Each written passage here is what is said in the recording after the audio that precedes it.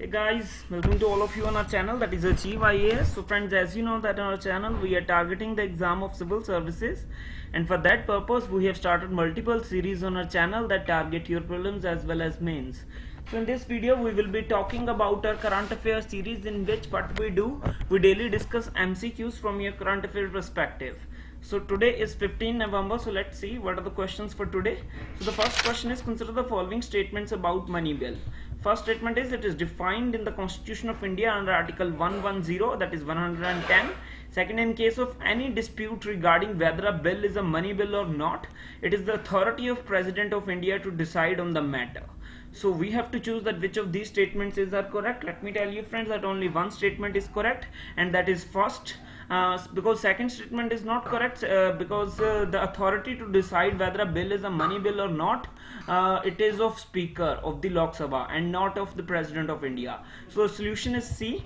So this question is in the context of a recent decision, interim order that is passed by Supreme Court relating to the appointments to tribunals that shall be on the basis of existing statutes according to Supreme Court, and not the rules framed under Finance Act of 2017. So more detail you can check in today's The Hindu.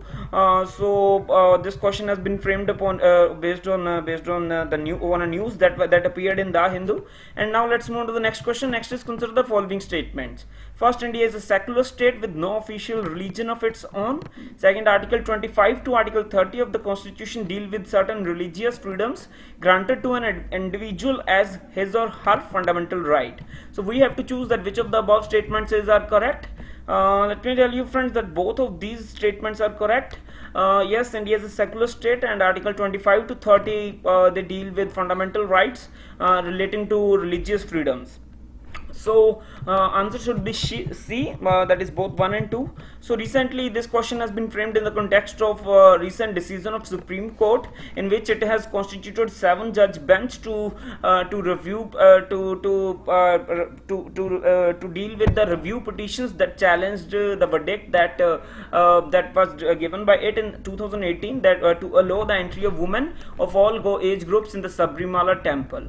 Now let's move to the next question. Next is, recently a state government has introduced Nadu Nedu program to boost up government schools. It is A, Telangana, B, Tamil Nadu, C, Andhra Pradesh, D, Karnataka. So friends, the answer is C, Andhra Pradesh. So this program has been introduced in Andhra Pradesh to boost up the infrastructure and other facilities in the government schools, including making it necessary to teach English from class 1. So English labs will be set up for the purpose.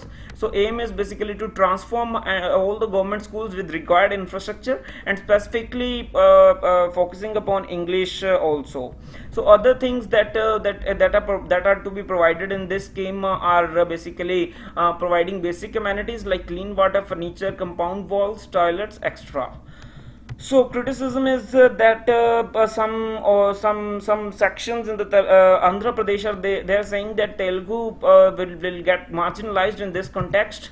But then there is also need for English education due to English being a global language. Now let's move to the next question. Next is, consider the following statements. First, World Heritage Sites are protected under Geneva Convention and the Hague Convention for the protection of cultural property in the event of armed conflict and international law. Second, India has 36 heritage sites, 30 being cultural, 5 natural, and 1 mixed. So we have to choose that which of the above statements is correct. Let me tell you friends that only one statement is correct, and that is first. So second statement is correct, is not correct, because India has not 36 World Heritage Sites. Rather, it has as of now it has 38 World Heritage Sites, out of which 37 are 30 are cultural, 7 are there of natural importance, and then one is categorized as mixed.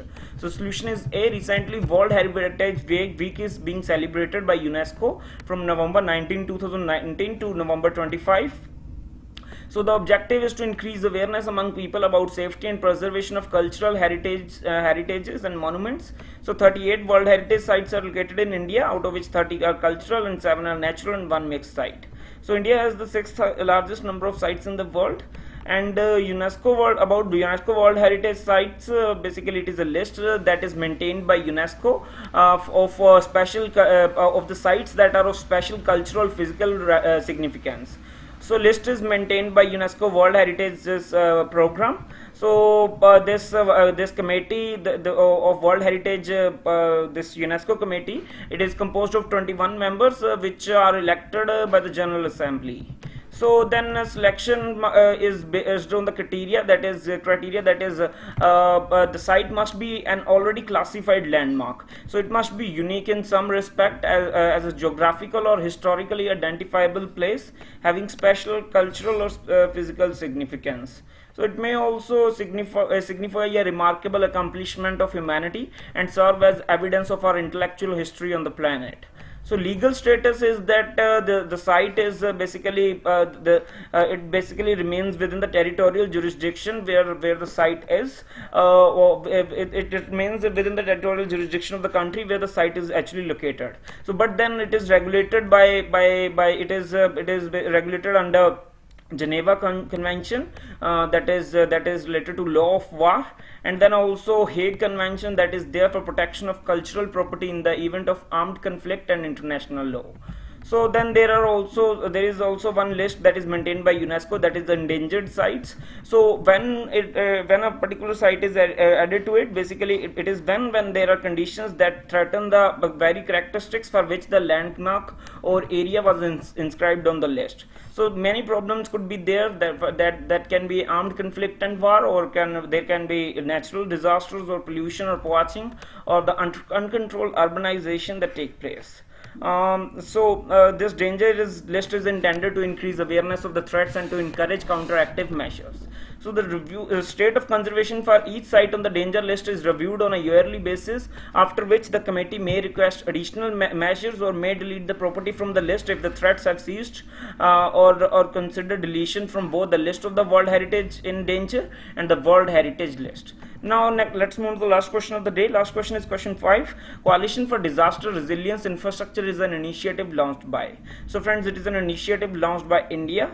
So basically this question has been framed in the context of recent we can say emphasization made by the Prime Minister of India at the Leaders Dialogue with BRICS Business Council and New Development Bank, in which he asked the BRICS countries and NDB to join the Coalition for Disaster Resilient Infrastructure. So it was launched by India's Prime Minister in September 2019 at the UN Secretary General meeting, a summit on climate action in New York, US. So it is basically a platform that has been set up to generate knowledge and to exchange it on different aspects of disaster and climate resilience of infrastructure, so that a mechanism could be created to assist countries to upgrade their capacities and practices.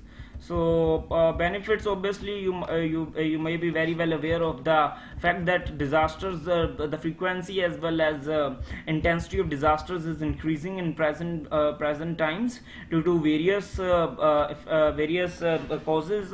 Specifically, the specific cause, one specific cause is there of climate change, and then also increasing population, increasing consumption. So that's why in this context, this coalition for disaster resilience infrastructure has been launched.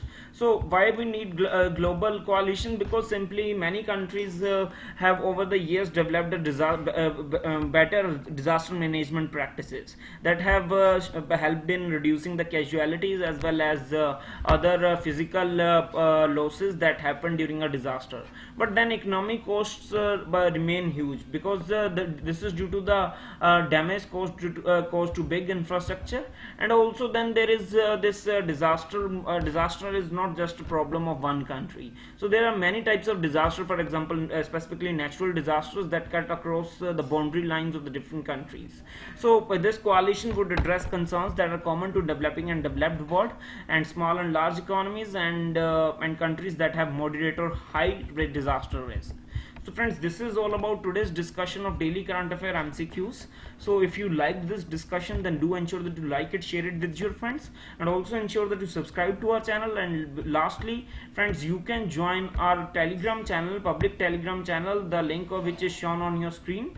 And on this Telegram channel we have more than 14,000 subscribers, so you can be part of these subscribers and can have access to various public resources that we share in this channel for the purpose of UPSC CSE preparation. So do ensure that you join our Telegram channel by checking checking the description box, and this is our mail ID, and this is our contact number. So if in case of any doubt queries, you can mail us or contact us on these details. So this is all about, friends, today's video. Do ensure that you subscribe to our channel. So thank you, have a very nice day ahead.